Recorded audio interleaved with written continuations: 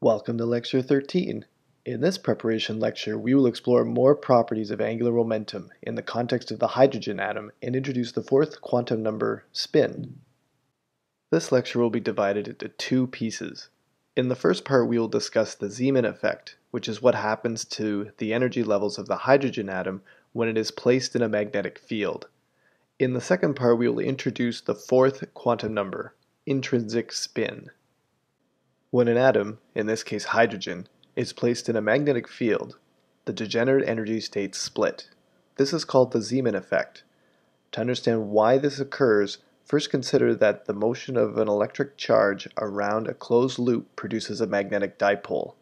This dipole, mu, is equal to the current I times the area of the loop A.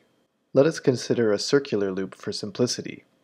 This means that the current I, being charge per second, is equal to the charge q of the electron times its velocity v divided by the circumference of the circle, 2 pi r. The area of the circle is pi r squared, so multiplying these two terms together gives qrv divided by 2. More generally, if the loop isn't circular, then we can write this result as q times r cross v divided by 2. Since the cross product between r and p, being the momentum of the particle, is the angular momentum L, and p is equal to m times v, then if we substitute in p over m for v, we get negative e over 2 times the mass of the electron times the angular momentum L. You'll have noticed that there's now a negative sign in this expression. Here's how we get it. Looking at the picture, we can see an electron spinning counterclockwise at a radius r around the origin. Its angular momentum, according to the right-hand rule, says that it should point up. However, because current is defined as the direction that positive charges move in, the magnetic moment points down, because the current is traveling clockwise. Since we're using the angular momentum L in this expression, the magnetic dipole points in the opposite direction, hence the minus sign. The potential energy due to a magnetic dipole in a magnetic field is U is equal to negative mu dot B.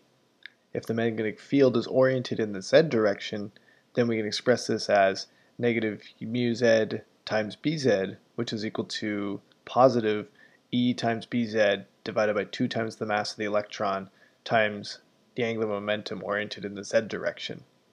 So if a hydrogen atom is placed in a magnetic field orientated in the z direction, the Hamiltonian can now be constructed as negative h bar squared over 2 times the reduced mass times the Laplacian minus e squared over 4 pi epsilon naught r plus e times bz divided by 2 times mass of the electron times the angular momentum z. In this case, we have a potential energy term from both the interaction between the nucleus and the electron, as well as the one from the angular motion of the electrons around the nucleus in a magnetic field. This expression can alternatively be written as h hat naught plus E times the magnetic field orientated in the z direction divided by 2 times the mass of the electron times the angular momentum operator in the z direction, where h hat naught is the Hamiltonian in the absence of a magnetic field. Applying this Hamiltonian to psi means h naught hat times psi plus E times bz divided by 2 times the mass of the electron times the angular momentum operator z applied to psi is equal to E times psi. Let's look at this in two pieces. The first piece is when psi is operated on by h hat naught, the Hamiltonian in the absence of the magnetic field. That returns the energy of the hydrogen atom as seen in the hydrogen atom lecture. Looking at the second term applied to psi, we can see that it's a couple of constants and Lz operating on psi. When Lz is applied to psi, it returns mh bar times psi. This means that the energy of the hydrogen atom in a magnetic field is the sum of both these parts, meaning that E is equal to negative the reduced mass times the elementary charge raised to the power of 4 divided by 8 times epsilon naught squared h squared times n squared. And this term is added to the elementary charge times the strength of the magnetic field oriented in the z direction divided by 2 times the mass of the electron times m, being the quantum number m, times h bar. And in this case, recall that n is any positive integer, while m is any integer between minus L and plus L. Therefore, the energy of the hydrogen atom in a magnetic field depends on both N and M. Looking at this in the form of a picture, let's break this down into two cases. When there's no magnetic field, the energy of any given state is given by negative the reduced mass times the elementary charge raised to the power of 4 divided by 8 times epsilon naught squared h squared times n squared. Since there is only n in this equation, it doesn't matter the value of the other quantum numbers. This means that all three of the 2p orbitals all share the same energy, since they all share the same n value. So regardless of what part of the 2p orbital the electron is in, when it decays to the 1s orbital, the same energy photon will be emitted, and only one spectral line is observed. When an exterior magnetic field is applied to the hydrogen atom, then the extra term, being the elementary charge times the magnetic field divided by 2 times the mass of the electron times the quantum number m times h bar, is now included, and the previously degenerate states now have different energies. This is because the m quantum number, the one that defines the z component of the electron's angular momentum, is now included in the energy of the term. This splits the 2p orbital into 3 pieces, and one sees 3 spectral lines, depending upon which part of the 2p orbital the electron was initially in prior to jumping down to the 1s orbital. So as an example, let's now put our hydrogen atom in a 10 Tesla magnetic field, and let's calculate what is the difference in energy between when m is equal to plus 1 and m is equal to 0. So let's find out what is this energy level split that's in this case where we have a magnetic field. So to do that, all we're really doing is we're just basically calculating what is the value of this term, because it's the value of that term, and that's what's going to tell us that energy level splitting. Because the other term, the first term, which was the unperturbed energy level difference, is something that we would use to basically calculate the difference between the unperturbed, or when m is equal to 0 state, down to the 1s state.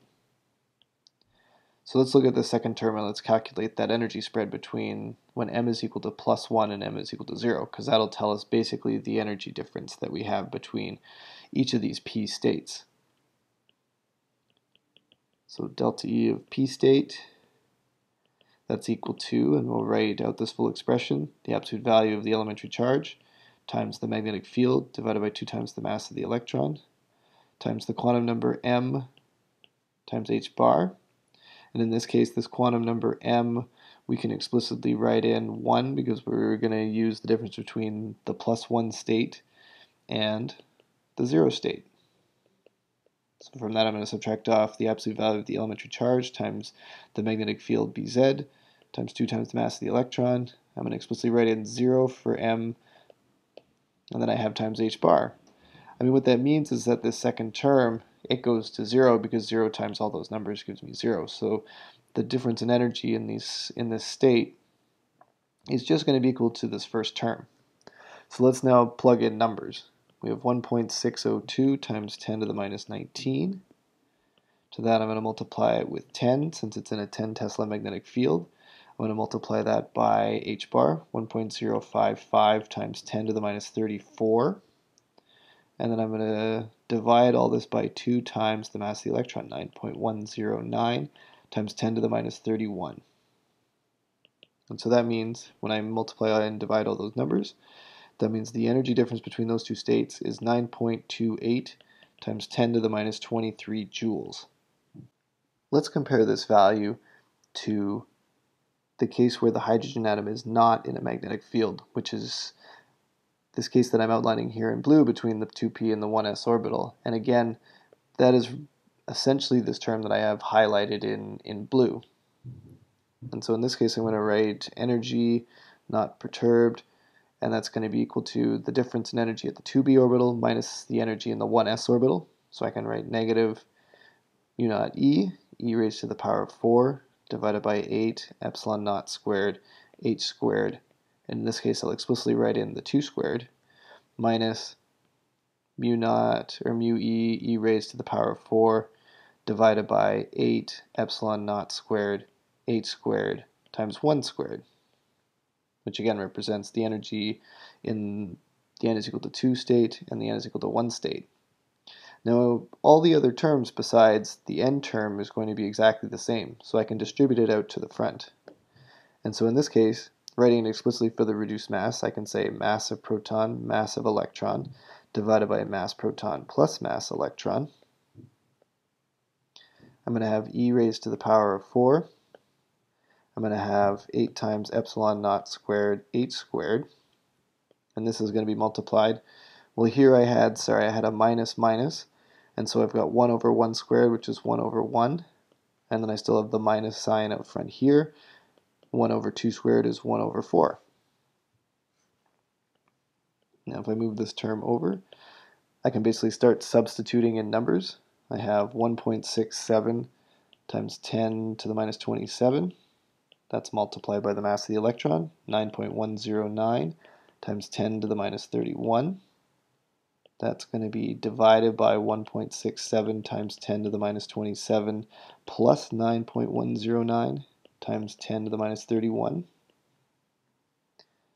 That I'm going to be multiplying 1.602 times 10 to the minus 19 raised to the power of 4.